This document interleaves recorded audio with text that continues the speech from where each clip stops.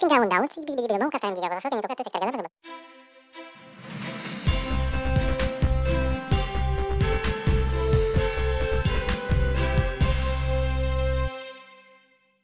Hello, this is Judge Dean Stout, and I'm honored to be here today to speak with you about general concepts of the law as systemic issues, but I cannot speak about individual cases, nor can I give legal advice. And I encourage you that if you have specific legal issues, to consult with a licensed attorney. Hello, this is Jimmy T. Welcome to Judgment Day with Judge Stout. Welcome, sir. Good morning. Did I pronounce your name correctly? You sure did. I appreciate your coming very, very much. And we ask you to be very gracious and explain some of the law to us. More than happy to. And specifically, could you talk to us about criminal law? Certainly. Tell us about your background first. Well, I've been very fortunate and honored in my career to, when I started out in 1977, I served as the Inyo County Public Defender for about 10 years. And then I switched sides of the table and served as the Assistant District Attorney here at Inyo for about 10 years. And that has served me well to see both sides of the table. And then I served a little over 21 years as the Inyo County Superior Court Judge, originally as the sole judge, and then with trial court unification, we became a two-judge court. I retired in middle of 2018, but haven't figured out retirement yet, and still working in the Chief Justice's assigned judges program where other courts need assistance. And I work significantly in Sacramento County doing criminal cases there, also in Placer County and El Dorado County.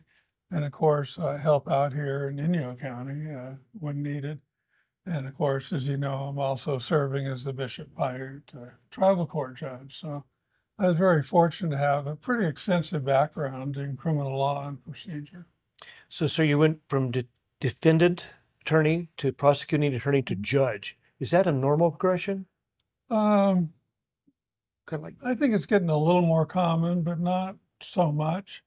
Some of the criticisms, depending on who the governor was, appointing judges to fill vacancies, there was for a long time, and I kind of fit the profile of being this white guy with a background in prosecution in the DA's office. But I think more and more people are seeing the value of as a judge to understand the pressures and the considerations of the attorneys on both sides of the counsel table.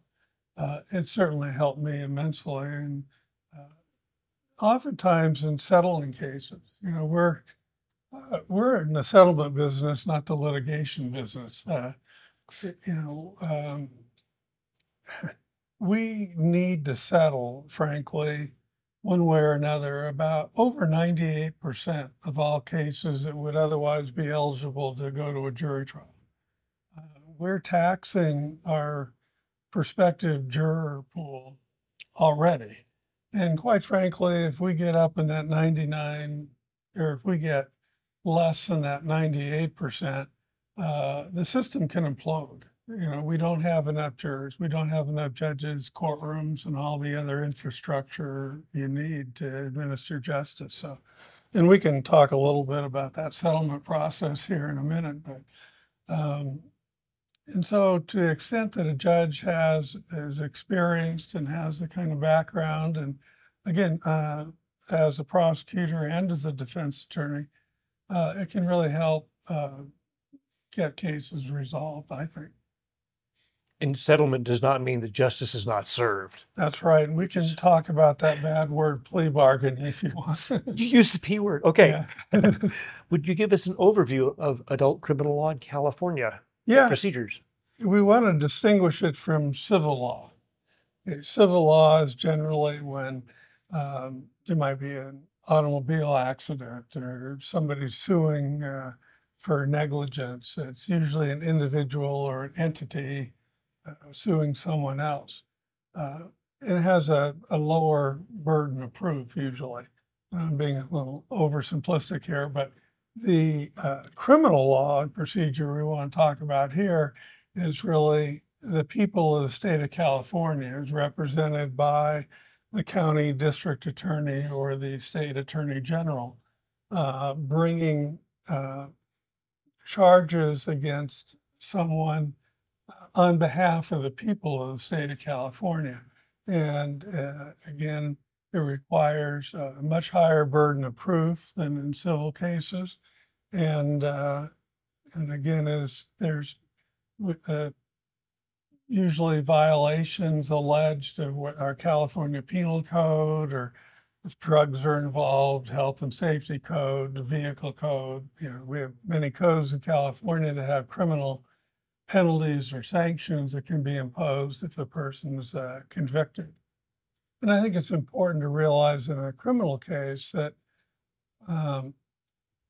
there is a right to a speedy and public trial by jury. And despite my comments about settlement, that is a right that we protect. And there are definitely cases, in my opinion, that do need to be tried. So I don't want to mislead people too much about that. It's a very important constitutional right.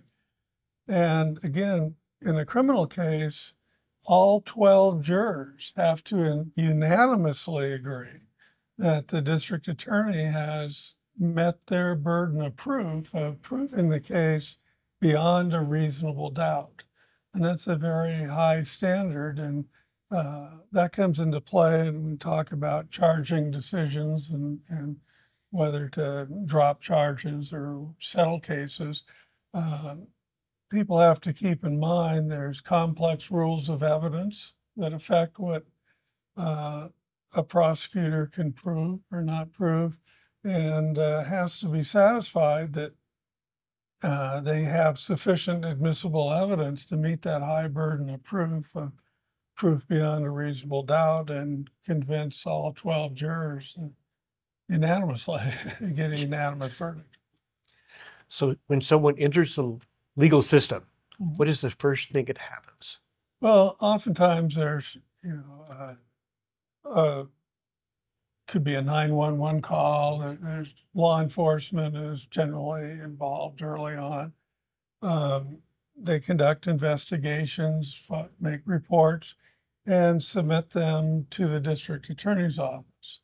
Now, we should talk about, how that is analyzed then by the district attorney's office. Okay. And they look at the evidence as we discussed, realize, well, this is hearsay. How can I get this into evidence? Is there an exception to the hearsay rule, so forth?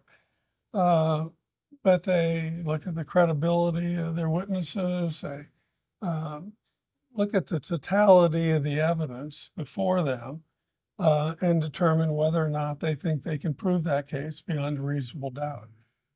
Sometimes they'll ask law enforcement to go back and do some follow-up interviews or investigation.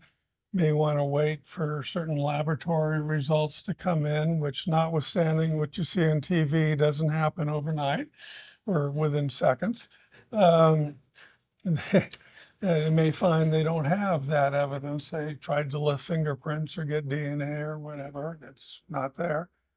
So sometimes they have to wait for other evidence to be produced. Sometimes the district attorney's office has their own investigators who will work with the law enforcement agency to go out and conduct a follow-up investigation. Because often some attorney in the DA's office may say, well, we're missing, we got to prove every element of the crime beyond a reasonable doubt, and we're missing something on the defendant's intent, for example. So can you see what evidence we could have there?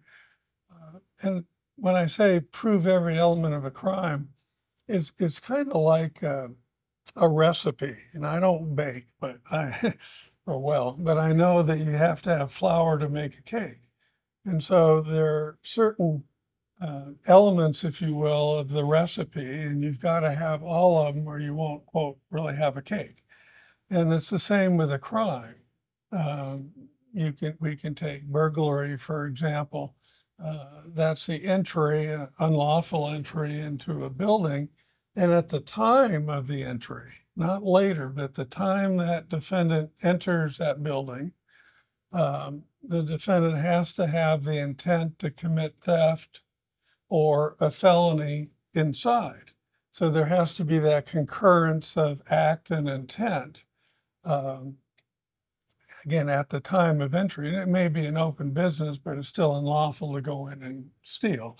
So a lot of times the DA may say, well, wait a minute, they had cash in their pocket, they had a credit card, but then they got inside and I don't know if we have CDs anymore, but the CDs went into the lady's purse and walked out with them. Well, did you really have the intent to commit theft at the time of entry, or was that intent, assuming she just foolishly put them in her purse and forgot about them, but assuming that she did intend to steal them, was that intent formed after she got inside? She may not have any money, checks, or credit cards or debit cards on her. That may suggest otherwise. So again, the district attorney has to prove every element of that offense beyond a reasonable doubt. And if one is missing, the jury cannot unanimously find they're guilty.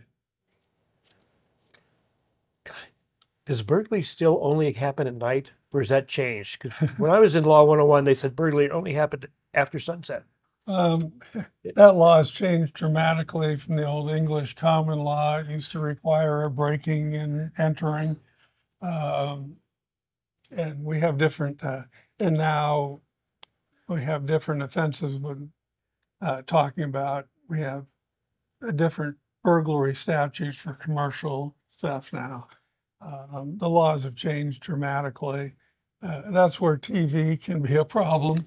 It just gives people a false impression, and it's far more complicated. And that's kind of what I need to say here ethically is, as a judge, I cannot give legal advice, and a lot of what I'm saying is subject to a lot more complicated analysis by trained lawyers. And so I don't want people to try to apply what I'm saying here to any given case that may involve them or quote their friend. I get that a lot. I have a friend who, so please, I don't want the audience to take what I'm saying as the gospel or the. In my defense, my law book was printed on vellum, so it was very, very old.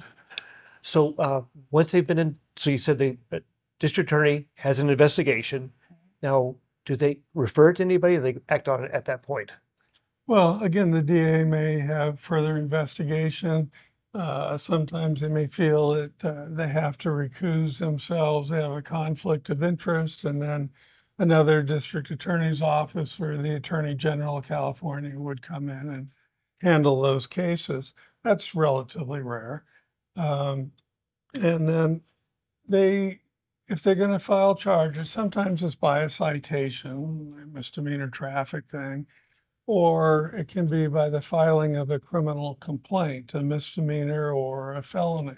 Generally, a misdemeanor is punishable by up to a year in the county jail, and a felony by more than a year. It can be in state prison or the death penalty in a capital murder case.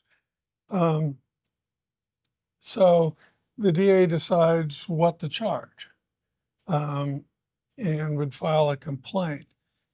The difference here in California with the federal system, we had a lot on TV recently about federal grand juries and indictments.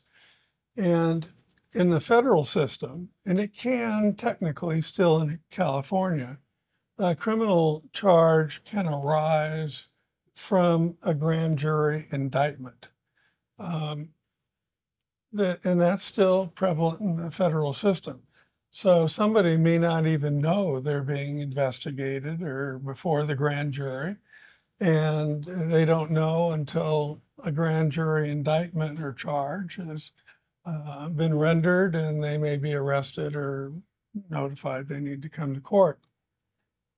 In California, many years ago now, it was determined that that's not necessarily affording proper due process rights to a criminal defendant, because again, the defendant may not even know they're before a grand jury, not represented by counsel, don't have the opportunity to confront and cross-examine the witnesses that are testifying to the grand jury or present their own evidence.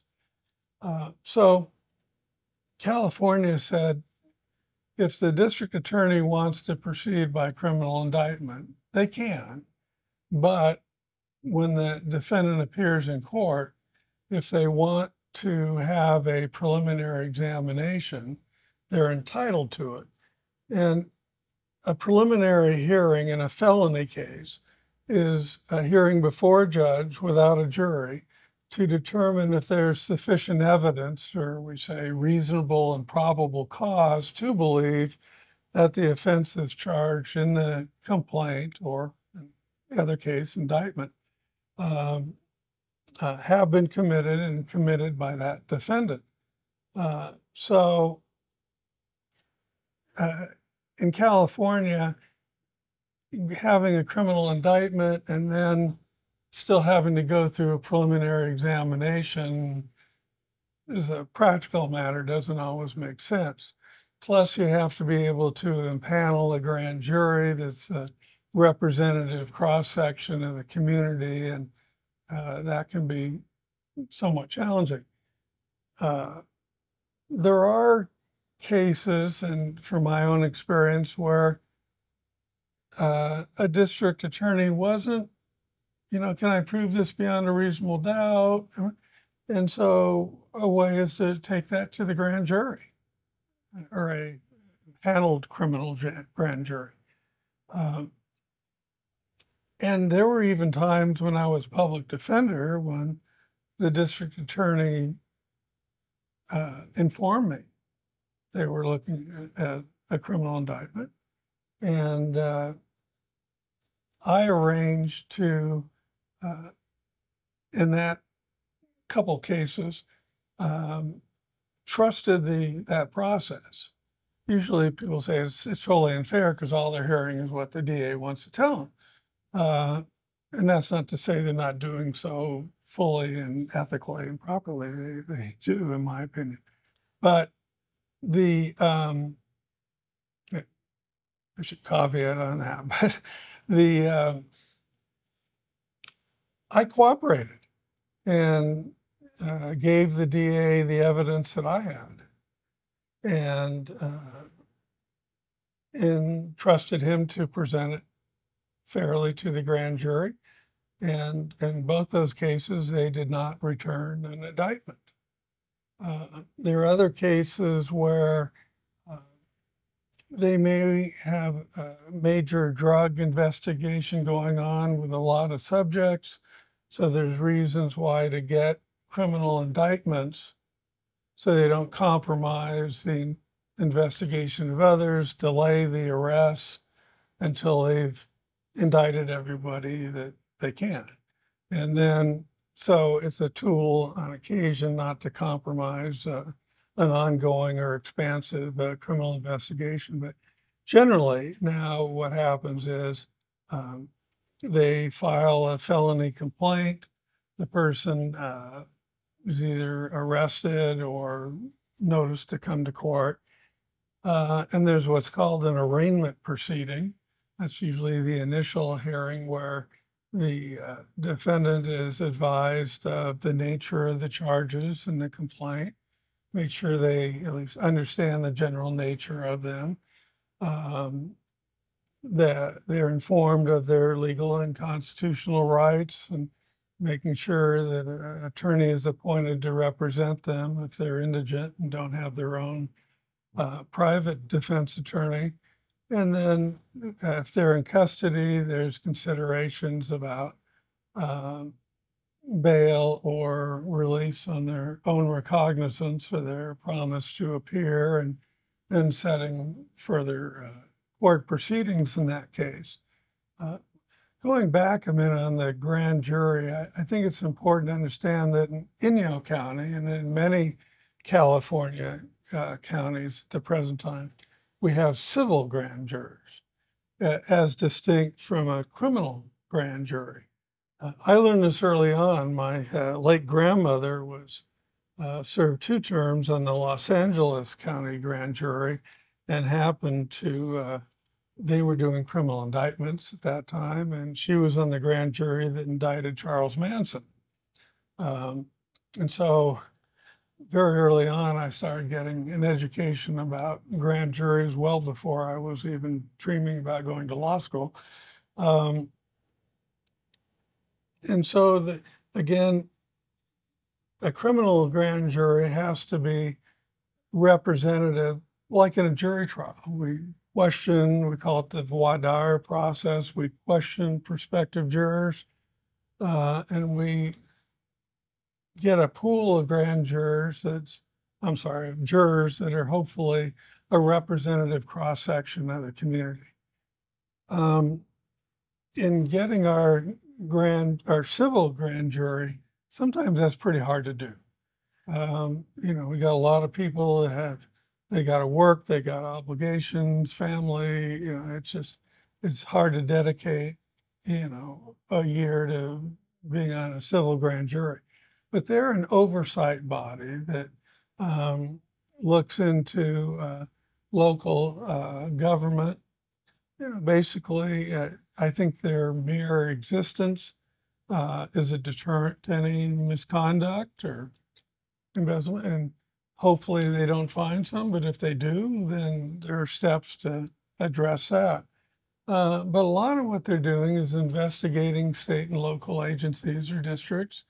And I've always said they can be a valuable tool to not only file a report that may be critical of the way things are being done, that they might be able to be done more effectively or efficiently, but to also complement departments that they think are doing a good job, but maybe need more resources to even do it the way they would like to.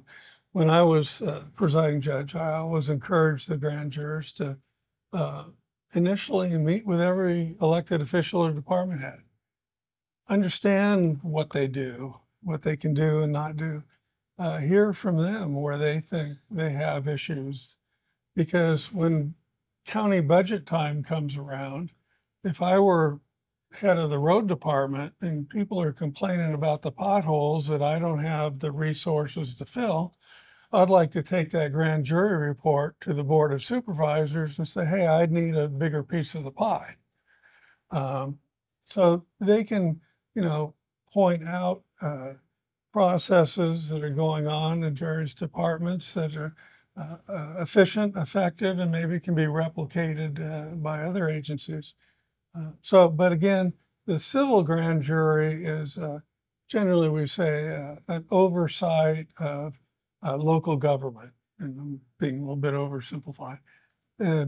A criminal grand jury now would be specially impaneled just to hear that one indictment case, and going through a similar process we would with a criminal jury selection to ensure hopefully we have a representative cross-section of the community and people that can be fair and impartial.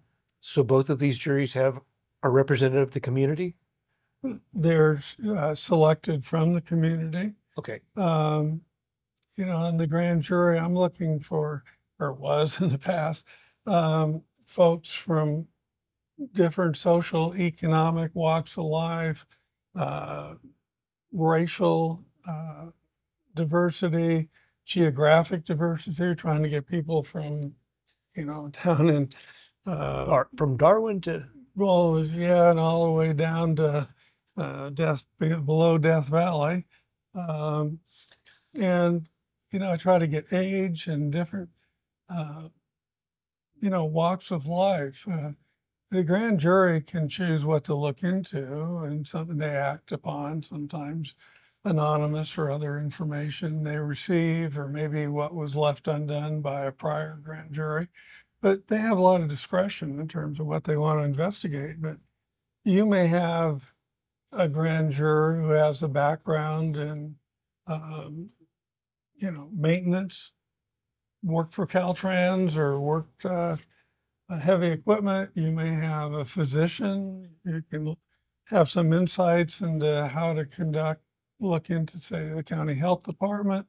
But you have people with different backgrounds, education, training, and experience. And if you have a diversity of that, I think it just enhances the scope of what the grand jury can do. It's not to say that that one person who may be more of an expert in that area calls the shots. That's not what we want. We don't want people in the grand jury that have this hidden agenda. Yes. That's not doing justice here. And so I've gotten way off our topic here. No But problem. I see a book tour in my future. Let me be on the grand jury. So yeah, and I encourage people to do so. You make valuable friendships that last. It's rewarding. It's very important to ensuring the quality, if you will, of our local government. Um, and I tell department heads, don't be threatened by the grand jury. They can be a tool to really help you. And I've had people that serve for multiple years as foreperson, and they've seen the value in it. Some get frustrated because when they file reports or their final report, it does not have to be followed. The county, city, district may put it on the shelf.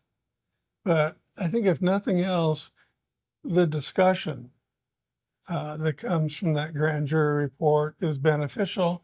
And I've seen in many cases the recommendation of the grand jury is adopted, whole or in part, or sometimes it may be a year or two later, and that's dusted off, and they go, yeah, that grand jury had it right. We need to change these things. So it shouldn't be frustrating, but it's a valuable service.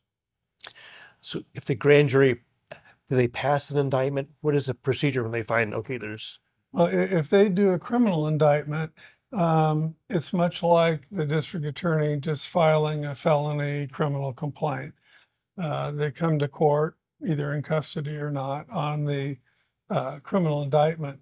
But again, when a felony complaint is filed, one of the rights that the defendant has is to a speedy and public preliminary examination, or we call it preliminary hearing, again, before a court without a jury, to determine if there's sufficient evidence to order the defendant to stand trial, and his right to a jury trial. If there's time limits on that. If a defendant is in custody, they have the right to a preliminary examination within 10 court days, or in any event, within 60 calendar days. Sometimes they'll waive those rights on the advice of counsel to have more time to prepare for different reasons.